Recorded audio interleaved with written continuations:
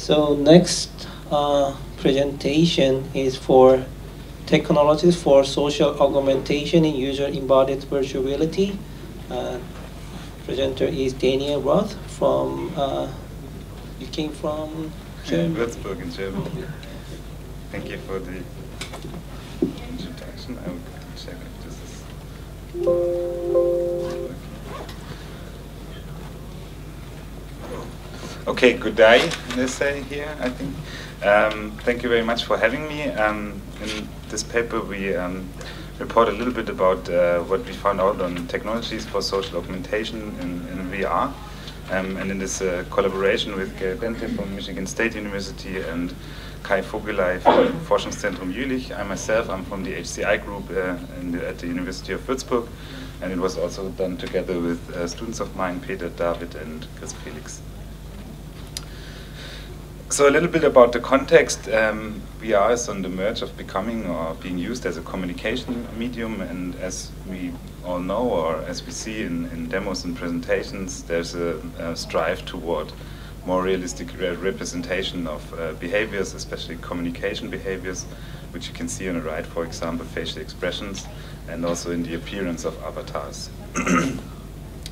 However, and this is something that Holland and Stornetta found out or reported on quite early on, 1992, in a Kai paper, a belief in the efficacy of imitating face-to-face communication is an unquestioned presupposition of most current work, and further looking at non-imitative approaches that focus on underlying explored requirements and the distinct characteristics of the electronic media, rather than on imitation of mechanisms of face-to-face, might lead to even better solutions. So the idea is a little bit about thinking how can this media be used aside from mere replication of behaviors. And this is what we call social augmentations, and some of these motivations that we state for these augmentations are, for example, if we model the user behavior, if you model the social and communicative behavior, we could compensate for lacking sensory inputs, for example, or for transmission errors. And this could also foster the inclusion of individuals with communicative disorders into the regard that people that have problems in expressing or interpreting social behaviors might be benefiting from such systems. And by researching these social augmentations, we further get a more deeper understanding on the communication processes that happen in VR or in the context of HCI and XR. This is some examples of previous work on social augmentations. For example, the lab of Anthony Steed considered gaze as a communicative behavior in shared environments, and also the synthesis of gaze behavior. For example, on the upper right, you see an example of the works from Jeremy Bailenson, who reported on transformed social interaction, which basically thinks about decoupling what physically happens on the user behavior side and what is virtually represented. In this case, they had a non-zero-sum gaze approach, which means that a speaker in a speaker scenario could direct his attention to multiple listeners. On the lower left, also early works from Stephen Booker, who considered the dampening of facial expressions, so the real-time manipulation of facial expressions, which is also considered in the lower right, with the manipulation of smile behaviors in avatar-mediated communications. There's also some more abstract work. For example, on the left side is a project by ourselves.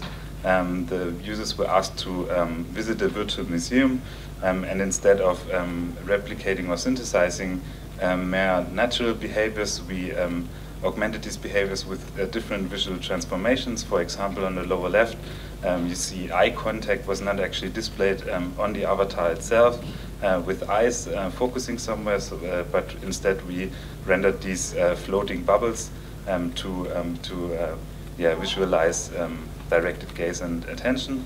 And on the right side, you see a project by Sinu, who is also here, that considered the augmentation on the avatar as such.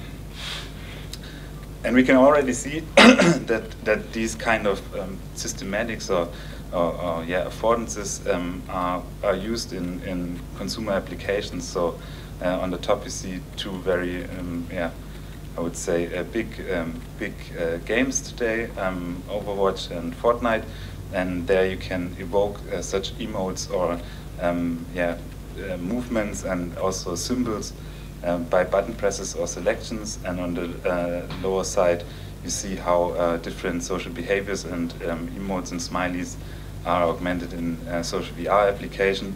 And on the right side you see an image from a talk from Oculus Connect, in which they talked about synthesizing eye behavior, for example.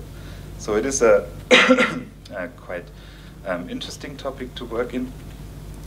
And from this related works, we could categorize social augmentations into four distinctions. The trigger and target modalities, so the behavior modalities that are used to trigger such augmentations and display such augmentations. Then the phenomenological level is different. So is it an augmentation that is based on a dyadic interaction or a group interaction? Then there's the question of the ecosystem of origin. So is this augmentation something that you would do in regular life, the social interactions, or is it something that can only be present in VR? For example, smileys and so on. As well as the modification persistence. So the question is whether this modification is persistent to the user that is embodied in VR itself as well, or is it only presented to the communication partner? Now, what are requirements for such systems? First, we are pretty sure that it's not going to work without multimodal sensing. So you need at least 2 or more channels that are sensed to kind of figure out when and what to augment. We need an automated status analysis, so an analysis of the communicative interaction. We need a social intelligence, so an artificial intelligence that actually decides when to augment, as well as a blending mechanism. And further, this architecture should allow for some flexibility to exchange and trigger with different modalities. So this is what you probably all know or are familiar with. The user is tracked with different sensing techniques, and the virtual simulation is displayed to the user. And as you can see, there's a couple of processes happening.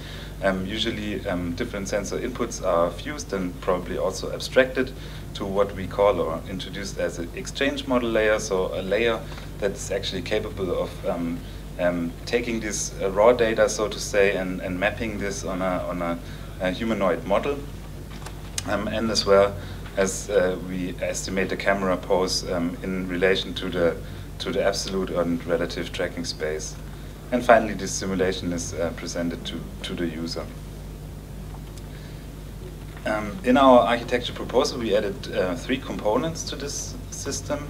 The first component is a status analysis component that basically takes data on a very low level, so more or less raw sensor input, analyzes both the intra-modality status, so the status within sensing data, as well as the status between different sensing modalities.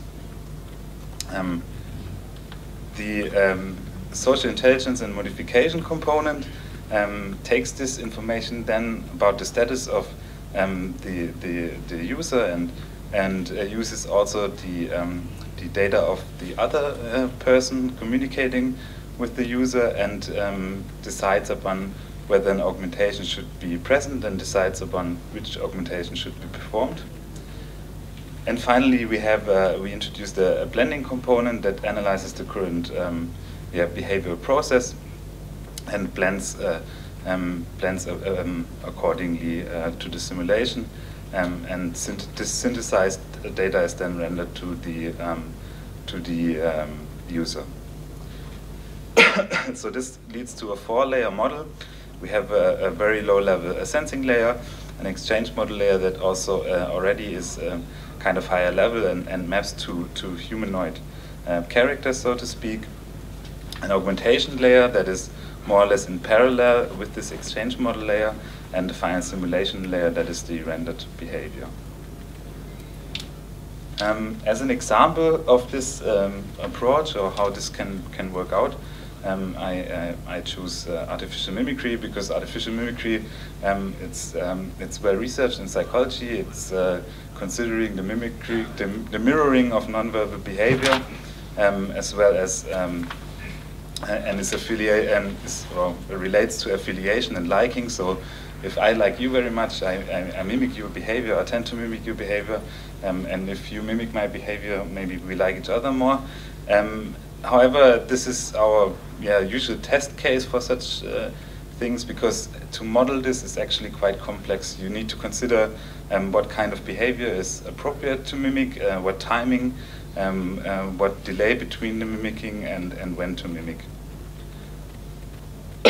So this is a demonstration of our current prototype.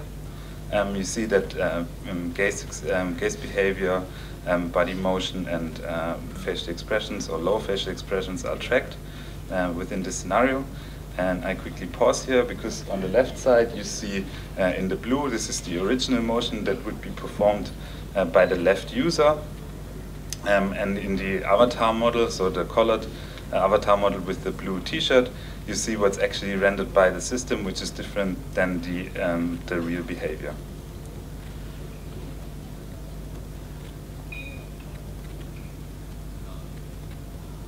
Okay, so we think a little bit about this process and how we can actually implement this in Unity. I hope this is visible. So we have more or less 3 lines of data flow. Of course, we have the raw data going to sensor fusion and post-estimation of the camera in relation to the space. But this raw sensor data also goes through this analysis network. So we can, for example, estimate the level of agreement by checking how much nodding is apparent with an LSTM, or we detect whether the person is speaking or listening, which is typically very important in social interactions. And finally, this data also goes to this exchange model layer, which models already or which integrates already a human pose model. And gets the information from the remote client. These behaviors are then merged and buffered, and different state machine layers, hierarchical state machines, decide upon the augmentation as such.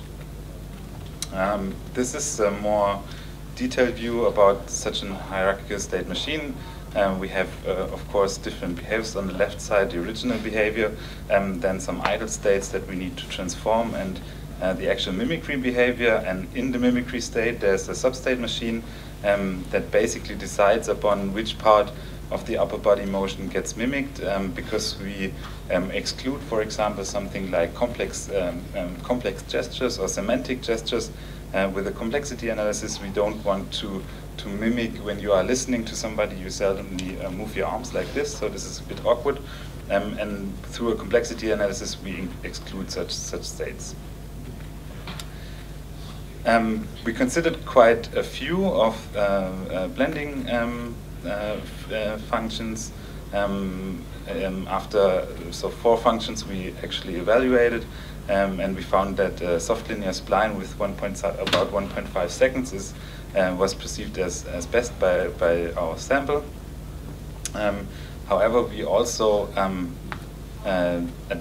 slightly adapt the time in the window, depending on the distance between the actual user behavior and what should be mimicked.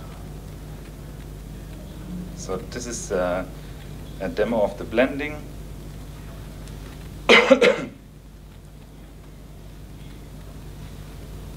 So on the left side you see the original behavior that is performed by the users.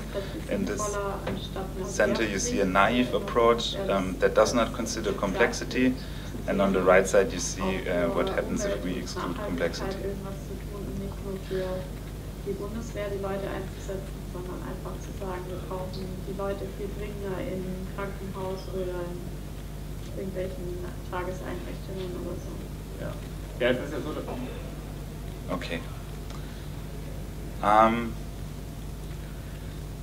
this is a non-evaluative paper, so I don't have any data to report, or we did not report any data in this paper. However, we performed a couple of evaluations of this, what we call hybrid avatar agent approach, for example, with synthesized gaze and mimicry, and also this more complex model of mimicry.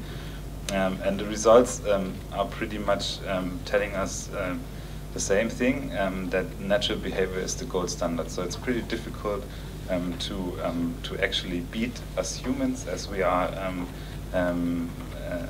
here, because we do a very good job in communicative processes. However, what we find is that the more complex we develop this model and the more sophisticated this is, we find more similar ratings in the perceptual level of augmentation and of real behavior. We need more data. The problematic is that the analysis of this data is not so easy, because every individual interaction we perform is very individual, so people like each other or not, and depending on how their liking is, they act differently. And we would also like to test this, or this is more or less ongoing work, test this with non-typically developed persons, so clinical sample. And during this work, we also came across some upcoming challenges. For example, this non-persistence of the simulations. So I do not see myself performing an augmented behavior. This leads to a problem in the interpretations, because we execute some behavior, but the other user is presented some augmented behavior, and this interpretation the other user takes is based on a synthesized behavior we are not aware of. So we are not quite sure how to handle this and how to cope with this, or how to come back from this loop. But this is a problem we are currently trying to solve somehow. We found that the blending needs additionally additional post-solving. As you have seen, maybe that there's collisions between the mesh of the avatar. This is a natural process that also happens if avatars are differently scaled in terms of measure, but also for the blending this is specifically important, because we need to respect for the physical constraints. The third major problem is the differences in latencies and how they impact these social interactions. Especially the differences is pretty difficult. Latency as such is a problem, but we also have different latencies in individual modalities. So speech, for example, may be more delayed than body motion or less delayed, and gaze as well. And these individual differences make it very, very difficult to find general approaches to these augmentations. We also thought about, or had some ethical considerations. So how can we use this in actual applications? How can we make this more transparent to the user that such augmentations are performed? That's actually quite a difficult thing to think about. So if you see Oculus, for example, including these expressions and synthesized gaze, it's difficult to state to what level the user should be aware of this. And also, how much control you give the user over such augmentations, and can you turn it off all the time, or do you see that it's actually happening? Further, privacy is a problem. Of course, we're talking about behavior as such, but also behavior we probably do not execute consciously. So there's a level when a machine actually knows more about yourself than you do, especially when you're training social intelligences. In the paper, or in this line of work, we addressed some further problems, such as filtering and correcting gaze data, finding these constraints, which you can see on the lower left, when avatars act naturally or within natural limitations of humans. We included an importer for avatars to actually use different avatars with the same exchange layer. And what we found very useful, which you can see on the lower right, is a playback module. So we have an annotation and playback module implemented quite early on, because it's very important that you see how these augmentations actually perform offline before they can be tested in real time. A little bit about future work. Of course, we want to perform more systematic evaluations on the impacts and benefits of such augmentations. We are also considering neurophysiological correlates, so deriving emotional states or deriving behavioral states from brain-computer interfaces. And the question we always get is about how can you model this with machine learning or deep learning? And the main problem of this is that we simply don't have enough data. Communication processes, individual behavior is not so difficult to map, or it's difficult, of course, but it's much less difficult than actually mapping or creating behavior for two people creating interactive behavior.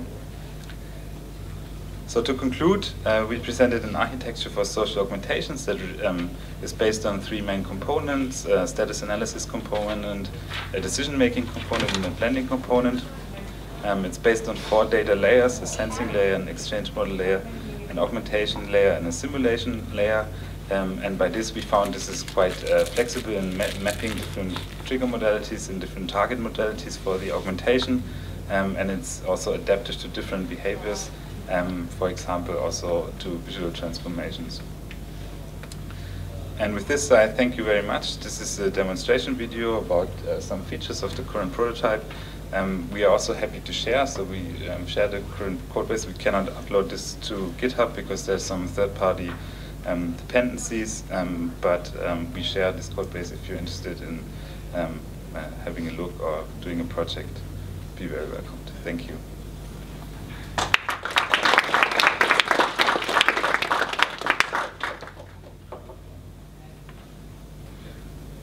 We have plenty of time for Q&A.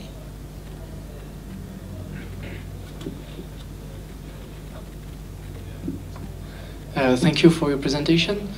I have a question on your control and on the middle of your presentation. You say that when someone is moving and someone else is moving, the movement of the first avatar is a mix between its own movement and the movement of the other one. Yeah.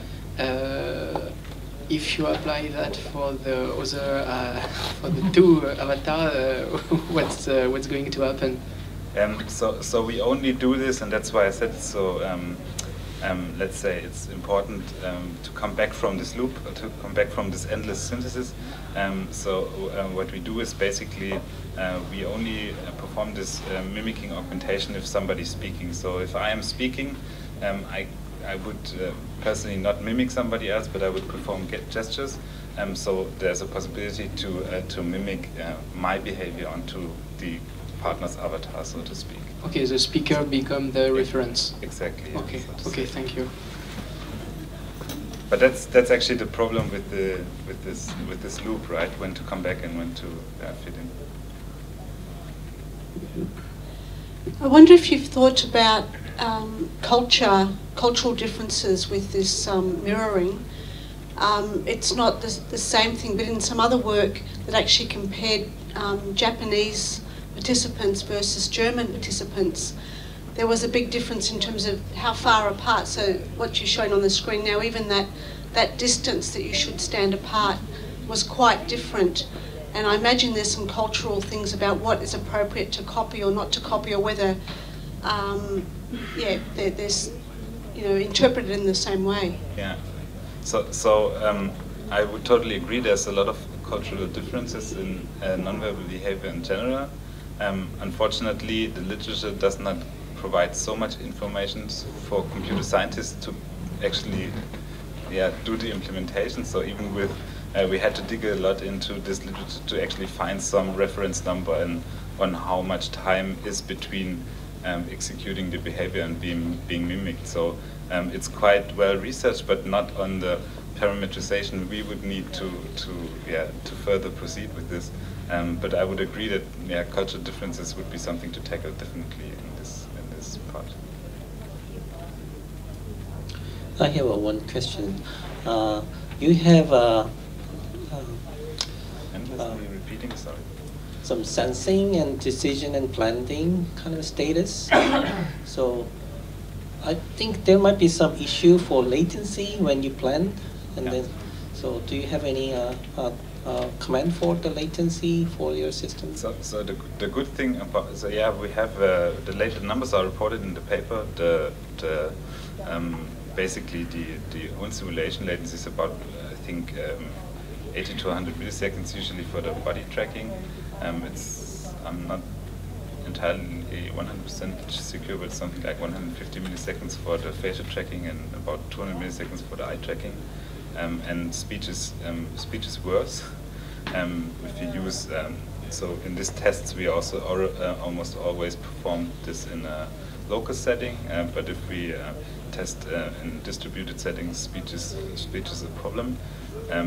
With regard to, for example, mimicking this behavior, it's not such a big problem because we cue this anyway. So we buffer this behavior anyway.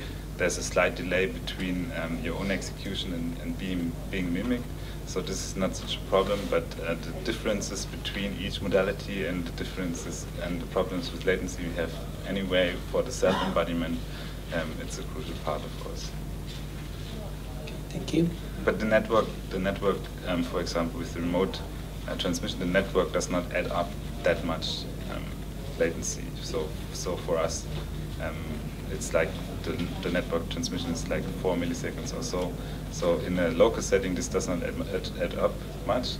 But of course, if you are in Australia and I'm in Germany, this would be a problem. So any other questions?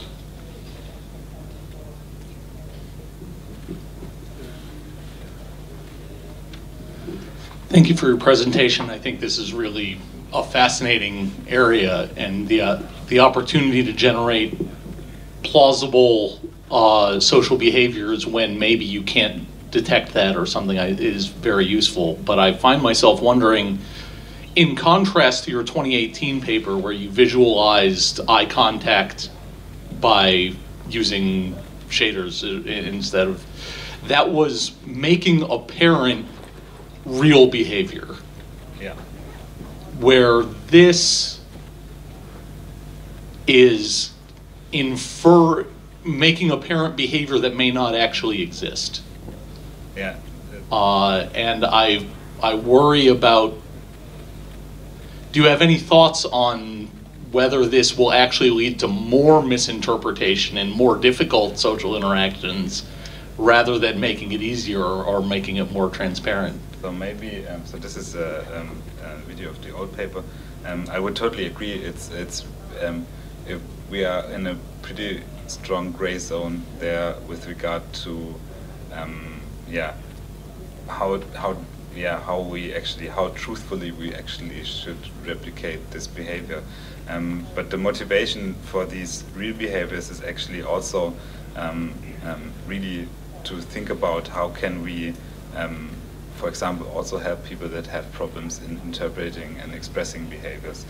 So it's a little bit about hacking humans, but with a positive motivation. I would agree that it's difficult to argue that the machine should take over our execution of social behaviors. Yeah, I don't have a counter argument for that or something to discuss. It's an important point, and we are thinking about writing a paper on ethics to this regard. Be welcome to join. I think it's in the end something application developers have to decide themselves. But we see this, and we see this also happening in commercial applications. And it's difficult to say that we can put up a warning sign and say don't do it, because it will happen essentially. I think it's also our job to reflect on it and to think about how we can make this more transparent, allow the user to stop it when it's necessary, allow the user to see the process, allow the user to understand what happens to his data and so on. So. Thank you.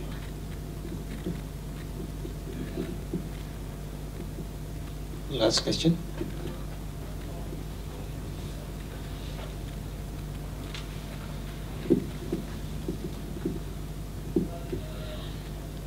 Also, I was thinking it's very important what the context is when you're going to use the mirroring. And in the context of counselling, for example, where, so if it was two friends talking and one is telling you something sad, then you should look sad. You shouldn't look, happy about their misfortune. But in a counselling context, what happens is, and this is through work that we've been doing to confirm this, that it's not so much, so when you're conveying empathy, for example, often empathy is conveyed through mirroring, but in that context, the counsellor actually remains smiling and positive the whole time and is, not actually going to mimic what the patient is doing. So, it's quite important also to consider the particular... Consider the context, and so this is also variables that we have to integrate in this model, of course. I think this is super important. Yeah.